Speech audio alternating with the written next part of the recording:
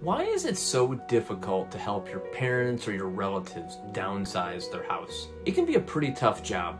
Our parents and aunts and uncles, they grew up in a different time when things were scarce and they held on to everything. We recently helped a family whose daughter needed to move her mom into an assisted living. It was hard for her mom to let go of the things that she had collected. She thought that they were worth a lot more than they actually were.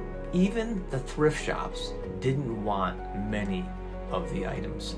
Younger generations have different tastes in furnishings and dishes. We were helping her get her mom's house ready to go on the market. This is definitely not an easy task to help your parents and your loved ones downsize, but it is necessary. If you need resources, send us a message and we'll get you in touch with the right people.